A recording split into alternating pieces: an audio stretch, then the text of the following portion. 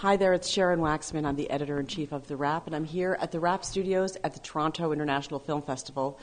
Really happy to welcome the directors and some of the subjects of Something in the Water, a new documentary. Ellen, I'll start with you. What made you decide to make this film? You're from Canada. Yes. Yeah, I'm originally from the province of Nova Scotia, from Halifax, born and raised, graduated high school there, and all my family is still there. And I started learning more and more about this issue of environmental racism in Nova Scotia. And I had no idea about a lot of these issues. And I spent an enormous amount of my childhood in Shelburne, Nova Scotia, for example, where Louise's community is. It's 20 minutes away from where a lot of my family is from. And I'd go to Pictou all the time when I was a kid to play soccer, what have you, you know. And so I immediately wanted to become more aware, and I ended up finding Ingrid's essential, incredible book, There's Something in the Water, and learning more and more and more about these issues. It just felt absolutely just imperative to contact Ingrid to help use the platform and the privilege that I have, and, you know, the presence, I'd say, in Nova Scotia, and the kind of to just help get the voices out there. And then, you know, it evolved from there. We didn't intend to make a feature film. That wasn't, when we went, that wasn't at all what we were thinking. We did not think it was going to turn into something this elaborate. What did you think? You were making a short, or just? We just thought we were going to, because I ended up, through Ingrid, and ended up connecting with the grassroots grandmothers and Doreen on the phone and others, and we were talking about just, you know, how we could strategize together, or how I'd be able to help, or I just wanted to listen and learn and help in the ways that I could.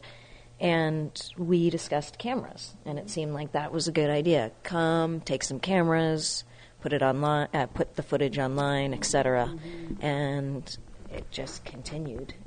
Ian read Ingrid's book in a day, and it started to turn into, we need to go make something here, and wanted to go show multiple examples of the issue in the province. Mm-hmm. But we just thought, you know, there'll be little pieces that we put online to help get the word out there.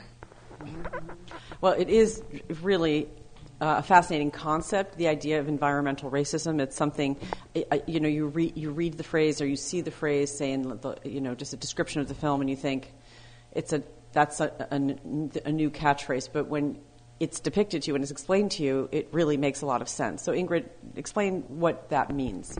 Environmental racism is the disproportionate location or siting of toxic industries in communities of color, Indigenous communities, and the working poor. So it refers to the tendency for government to cite hazardous industries in communities that can't fight back, communities that lack economic power, lack political power, and cannot fight back against the citing of these industries.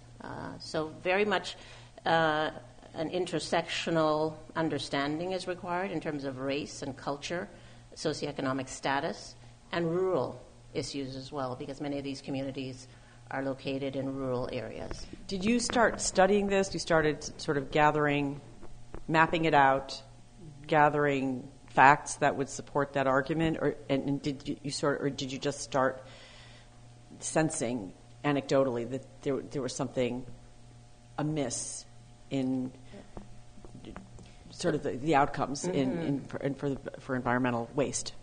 The book was based on my 7-year project on environmental racism. I started a project on environmental racism in Black communities, Indigenous communities in 2012. It was a project that was kind of handed to me by an activist. So the book is based on studies across Canada, studies in Nova Scotia, but also the United States as well. Is this true in the United States as well? Yeah, I mean, one example would be Flint, Michigan. Well, of course, you can't see the film and not think of Flint when you're talking about the water and and now Baltimore, apparently, right? But environmental racism is also about a pattern. It's about a pattern. So, I say Flint, and there are several cases. You've got Indigenous communities in the United States, issues around pipelines, just like in Canada. Another case is near Louisiana. It's called Cancer Alley. a predominantly black community, but they call it Cancer Alley because there are high rates of cancer because they're near hazardous industries. So environmental racism is about a patterning, and it's historical. It's rooted and embedded in historical inequities. And it's about the lack of response by government to act on the siting of these industries in communities of color, Indigenous communities.